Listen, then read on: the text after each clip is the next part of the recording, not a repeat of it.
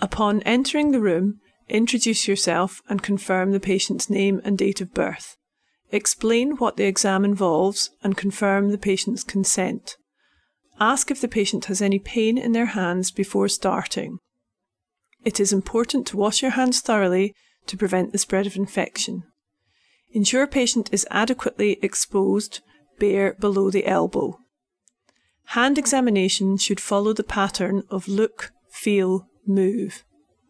Look. With the patient's palms down, look at the dorsum of the hand and wrist for any obvious swelling, muscle wasting or scars. Is there any deformity, such as ulnar deviation at the MCP joints? Inspect for digit deformity associated with rheumatoid disease. Swan neck deformity is characterized by hyperextension of PIP joints and flexion of the DIP joint.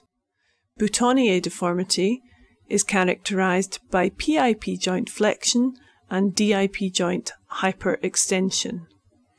Z-shaped thumb deformity consists of hyperextension of the interphalangeal joint with fixed flexion and subluxation of the metacarpophalangeal joint.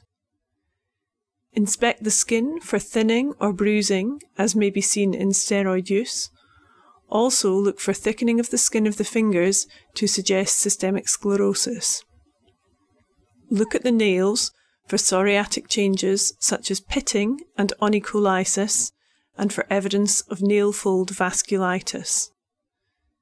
Now ask the patient to turn their hands over and inspect the palms. Look for muscle wasting at the thenar and hypothenar eminence. Feel. Assess the temperature at the wrist and MCP joints. Gently squeeze the MCPs to assess for tenderness. Bimanually palpate any MCP, PIP or DIP joints that appear swollen. Is the swelling boggy to suggest synovitis? If the swelling is bony, this is likely to represent osteoarthritis. Bimanually palpate the wrists. Finally, run your hand up the patient's forearm to the elbow. Feel and look for psoriatic plaques and rheumatoid nodules. Move.